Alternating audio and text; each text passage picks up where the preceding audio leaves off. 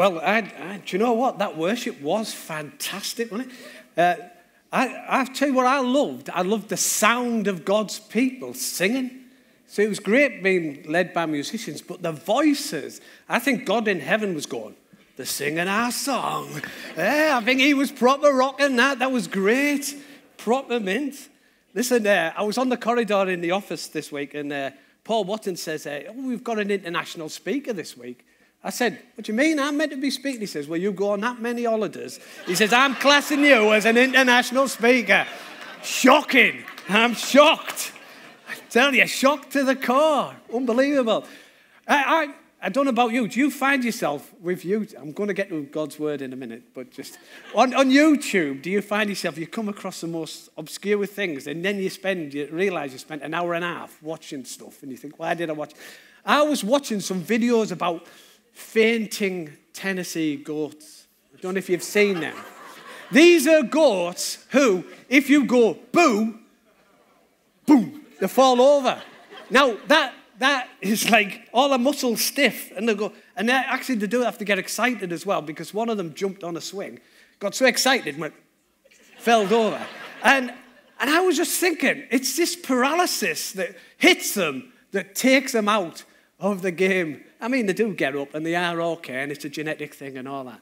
But you know, I began to think around, do you know the world we're living in, with 24 hours a day, 7 days a week, news media that reaches into every aspect of society, we just get bombarded with scare, fear, anxiety. And then there's always a graph to show you how this is going to affect you over the next 6 months. And that graph never gets good.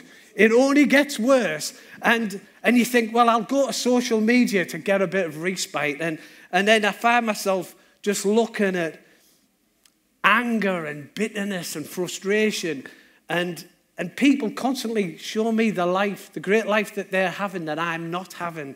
And so you don't get any respite from all this when you go on social media. And then just the climate of culture we're living in today is if you want to have certain opinions or certain views, you run the risk of losing your job. Some things that we've had over the years. So depending on what employment you're in, if you want to say that there is only male and female, you might no longer be employed. This is the world. This is the culture. This is the climate we're living in. And I can understand why sometimes as Christians, we wake up and we look at the TV or we look at social media or we hear what's happening in the world and we go like one of them goats. Boom. Like, what's the point? What is the point? It's like it's a lost cause. That's what it can feel like. It's not what God thinks. Actually, when I was chatting with Beth Johnson this week, and I was just talking a bit about what I wanted to talk about, and she said this phrase, she says, do you know what? We're called to be thermostats, not thermometers. Thermostats, not thermometers. We're not called just to take in the culture and be dictated by that, but actually, God's called us to be culture, climate, changes, right? That we can affect the change, not as we'll see, not because of who we are, but who He is. Who He is, who God is. That's our encouragement. That's our hope. And this morning I want to, do you know what? I'll start my clock. So discount them 5 minutes or so. My clock's counting now. Right. Thank you, Anne. I thought, do you know what? Let's drop into a similar situation that was had by the prophet Habakkuk. And it's with him we'll begin our journey of looking at how we move from being thermometers to thermostats. And a little bit of background about Habakkuk. So Habakkuk is, in the Bible, if you don't know, is like lots of different writings. Some of them are letters.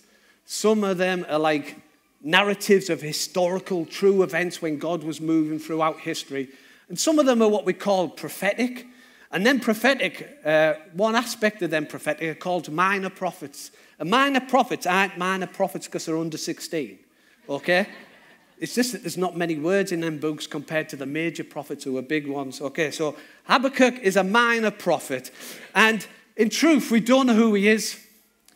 He wrote a book, but we don't know who he is. We don't know exactly what his role in life was at the time. Probably about 600 to 640 years before Jesus came to planet Earth. That's how we do that through a bit of CSI type of stuff, where you're getting into the scripture and you're looking for little evidence and that, and you find out, okay, it says this, right. So we're probably talking about 600 to 640 years before Jesus. And a little bit of difference with Habakkuk is this. Habakkuk, often the prophets are God speaking through the prophet to the people. But actually, Habakkuk is a bit of a conversation with Habakkuk and God. And he's complaining about two things. One, he complains about the climate of the culture he's living in now.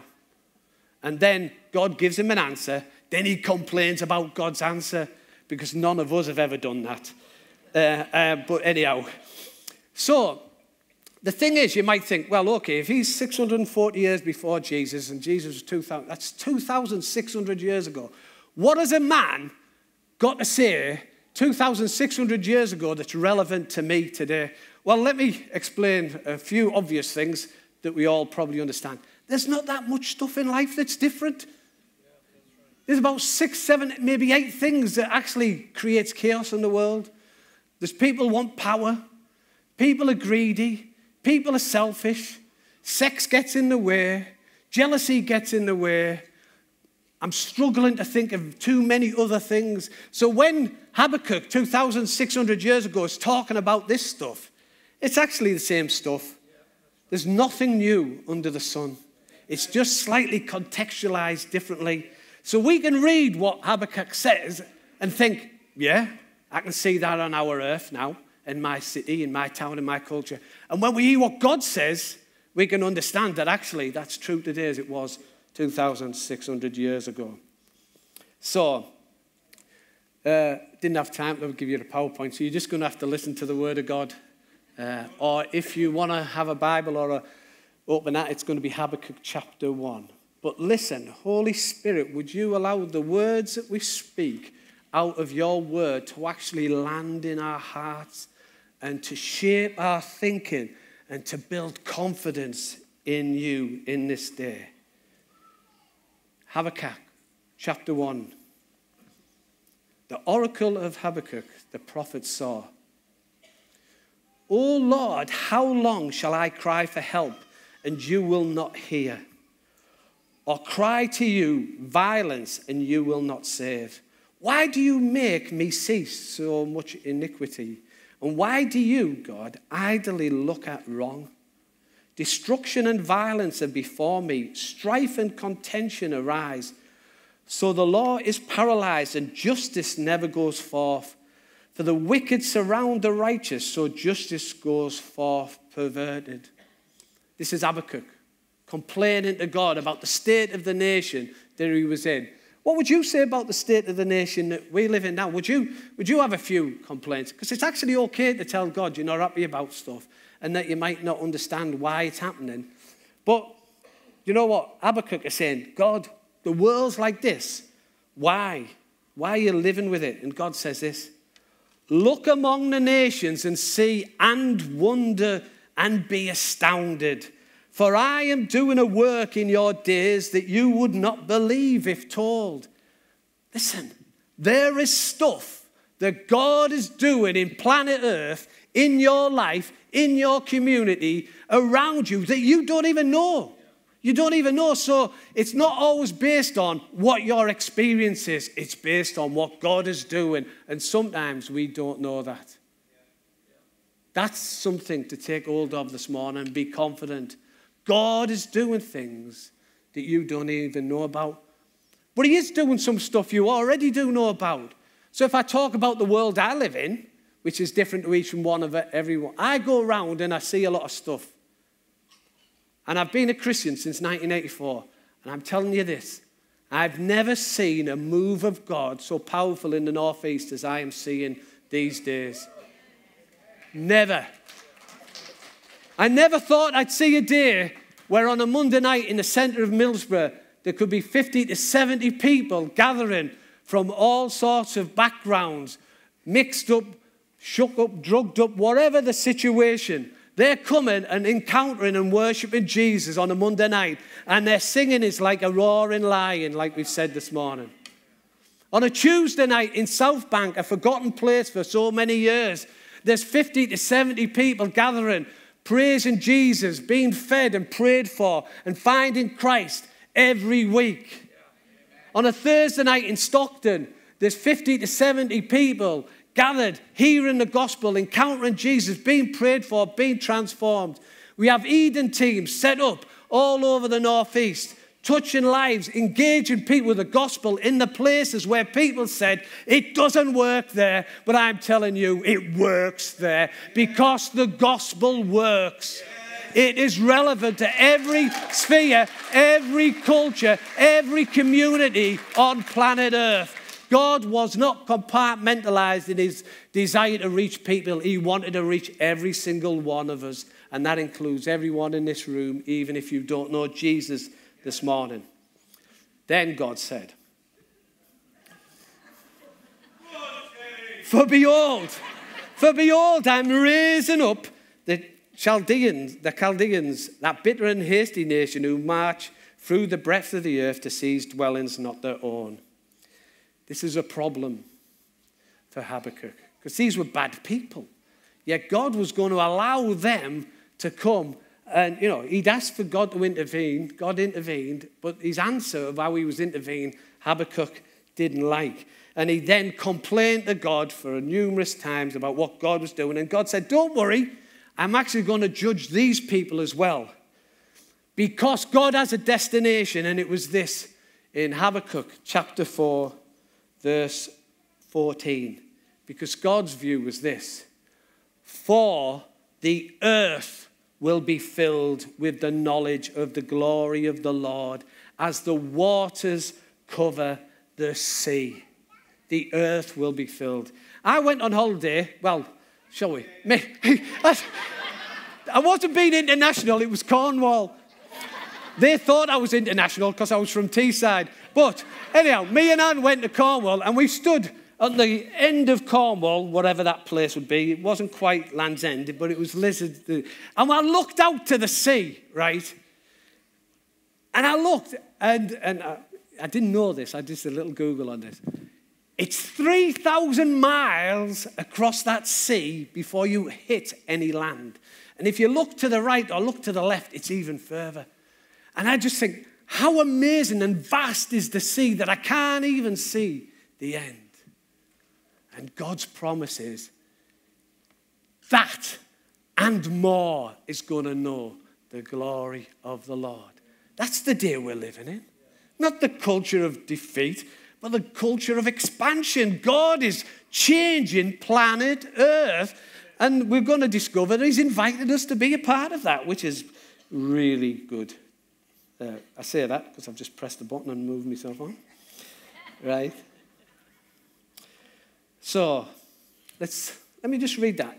Think about that again. For the earth. That means every area of your life, my life, every job, every community, every sphere of society will be filled with the knowledge of the glory of the Lord as the waters cover the sea. We got an insight into how God is going to bring this promise that Habakkuk tells us about there. And actually, some of the insight was given 100 years previously by the prophet Isaiah. And that was, Isaiah spoke into a time of fear and anxiety. And in December, Mike Beaumont did a talk on Isaiah chapter 9. And who can remember this? Never fear. Oh, yeah. Can we have it again? Never fear. If Mike watches this, I got a bigger cheer and loud response than he did. I win. And so, never fear, God is here was what Mike brought us. And Isaiah chapter 9, verse 1 says this, because this has given us insight how the glory of the Lord filling the earth is coming about. The people who walked in darkness have seen a great light. Those who dwelt in the land of deep darkness, on them a light has shined. Verse 6. For unto us a child is born. That, for those who don't know, is Jesus coming to planet Earth. Coming out of heaven, making himself human and coming on living on planet Earth. To us a son is given, and the government shall be on his shoulders. Verse 7. Of the increase of his government and peace there will be no end on the throne of David and over his kingdom, to establish it and uphold it with justice and with righteousness. For this time and forevermore, the zeal of the Lord of hosts will do this. The increase of his government of peace will no end. When Jesus came to planet Earth, it was like a huge comet, or meteorite, but I can't pronounce that, comet, lands in an ocean and sets out a tsunami of waves going out. So God comes into planet Earth and there's an increase of his government and peace going out after generation after generation. And it comes into 2022 and it's still moving and it's still moving. And in 2040, it'll be still moving. That's why the stars are moving out. God spoke and they're moving out. They're constantly, creation is going to the ends of the universe.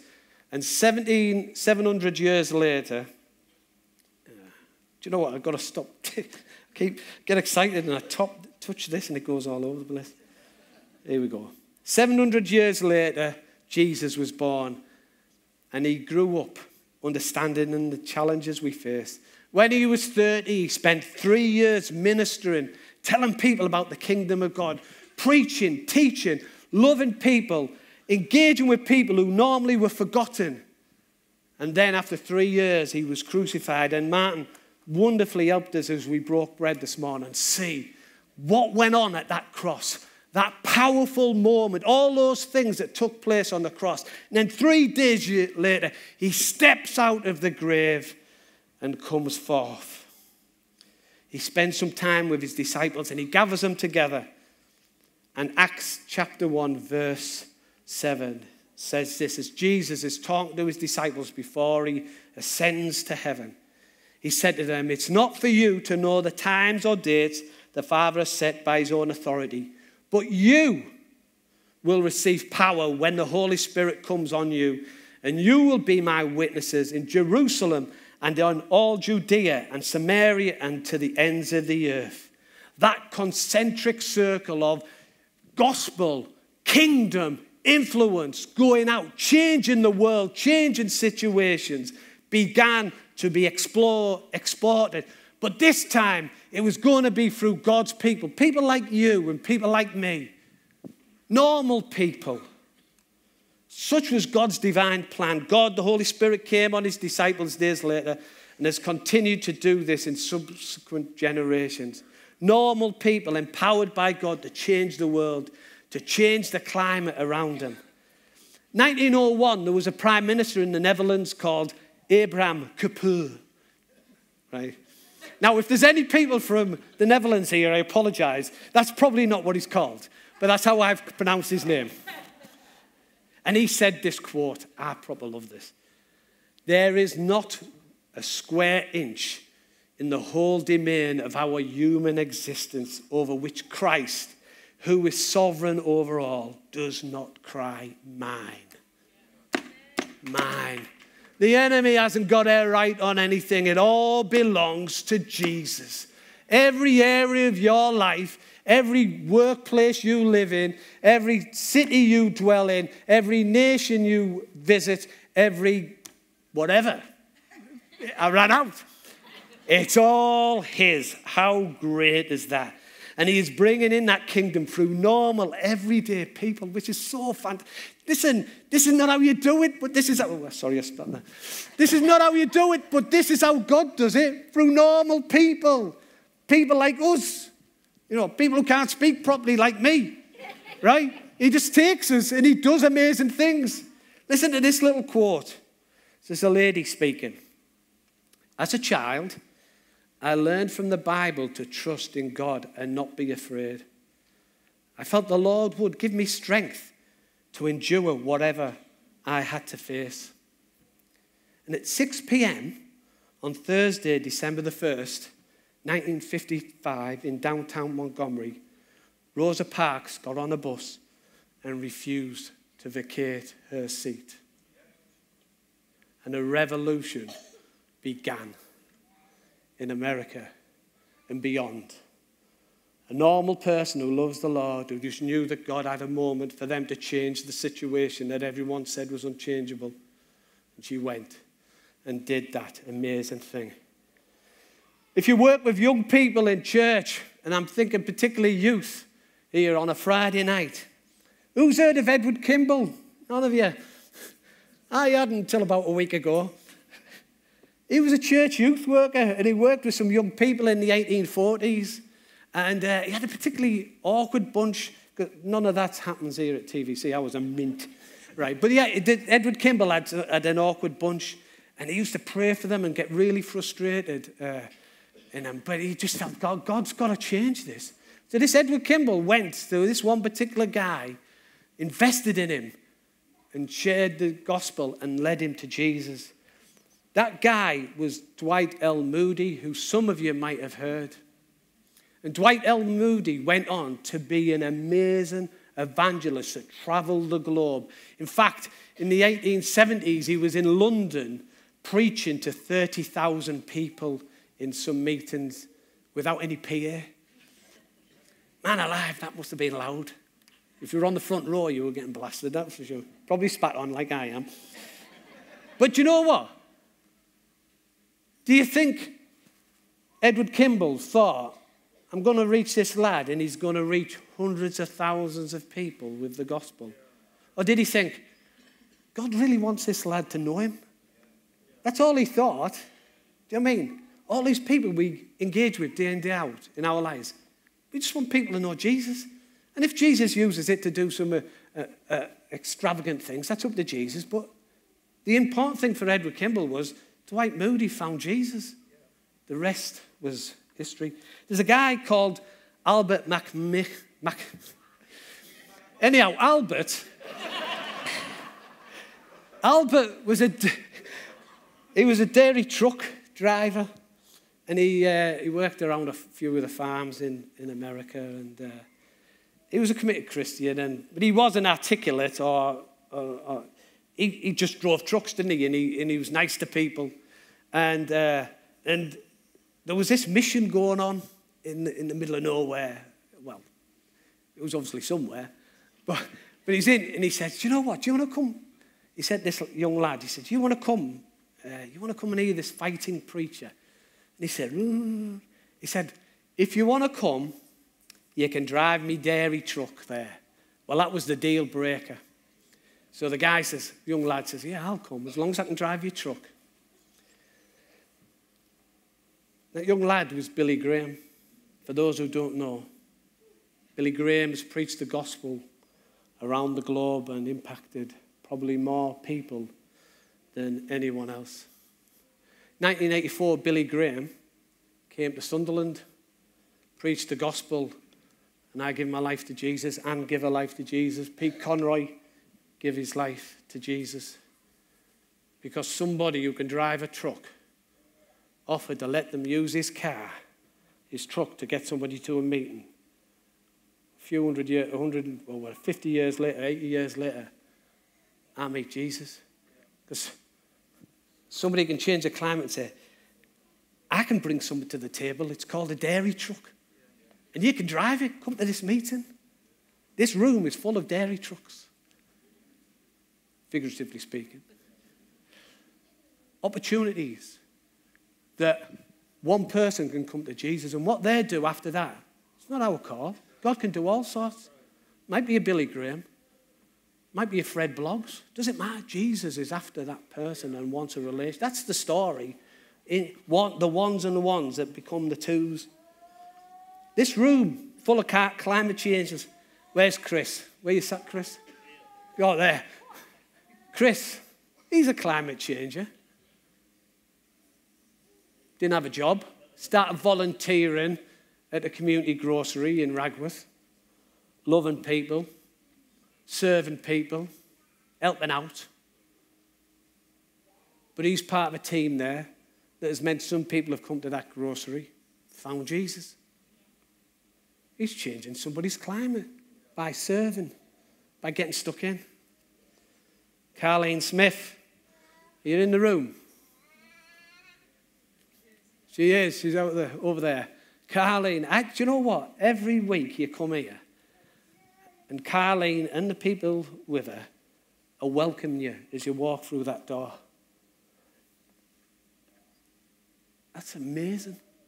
To be welcomed somewhere, to serve, to make it a place that people feel valued when they walk in that door. Do you understand when some people in life have got themselves in a situation where they're even thinking of ending their life, and they might give God a go as a last resort? And if they're not welcomed, they might walk away thinking even God doesn't like me. It's a powerful thing to serve and welcome people. You're changing the atmosphere, giving up your time, coming in early. People like Carlene and the team there. Fantastic. Of Warren Harrison, International Business School Dean at Teesside University. When you chat to Warren, his desire is to see Teesside industry transformed and for this to be a great place. He's working with people trying to affect that change that will bring jobs and business into this area. He's training people from international nations who will be good news back to their nations. He's affecting a climate. He's changing something. The beautiful Anne Young. If you don't know, she's my wife. That's why I said that. Right. Anne Young. Anne has a business, an internet business where she connects and sells beautiful pottery that she's collected and moved on. That's one way of describing it. And I'm thinking, she set up a business that's moving stuff that annoys me out to someone else's house. Right? But nevertheless, it's a great business that she does. But Anne writes personal messages into all the products that she sends to people. She connects with people online. We were just chatting this morning that there's somebody in America she's chatting to whose son is struggling with addiction, and Anne is just encouraging this person and giving her scriptures and praying for her and building a relationship with somebody at the other side of the world who's at a point of despair. Changing the climate. We've got Naz over there. Future Follower Records. I've been in his house where he's been connecting with people from pretty nations all over the world. And he set up a record label to connect music with people who've got creative gifting and get it out into the world. But I've sat there and just heard him being a mate to the person on the end of the phone call or the FaceTime.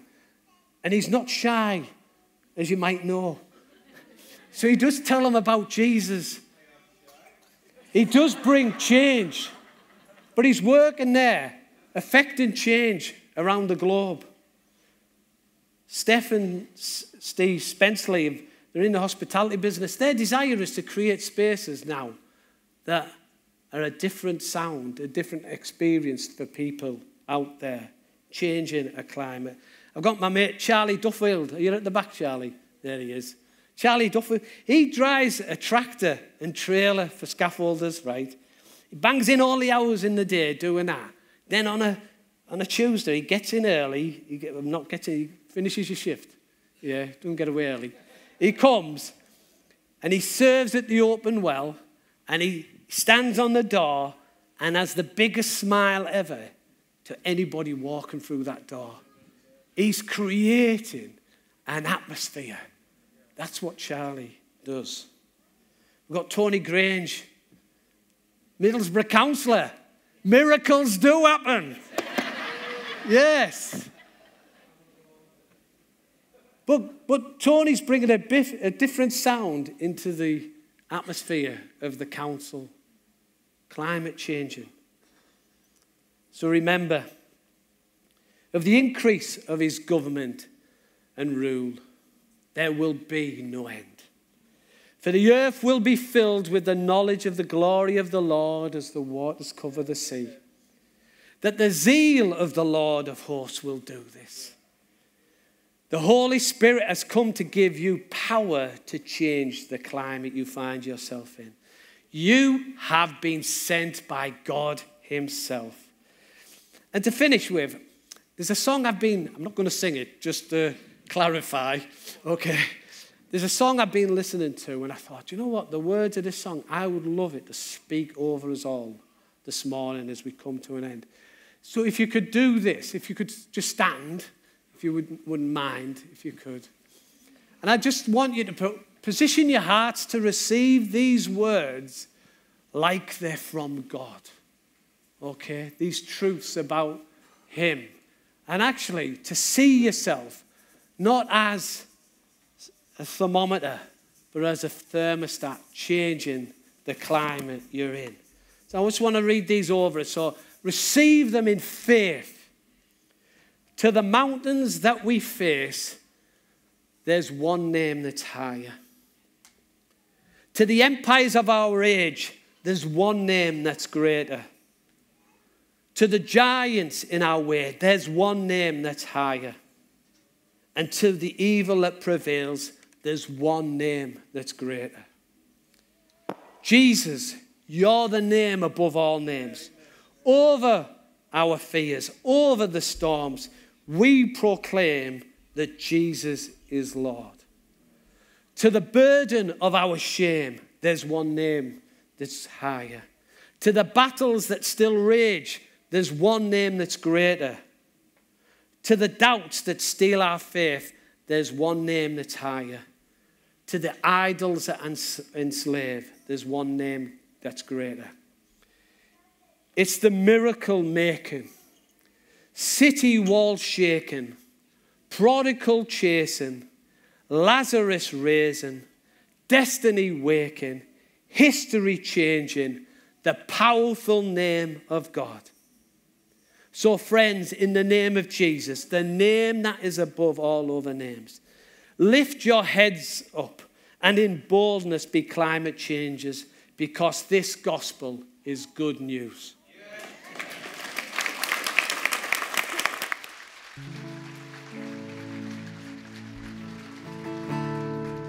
Spirit, break out.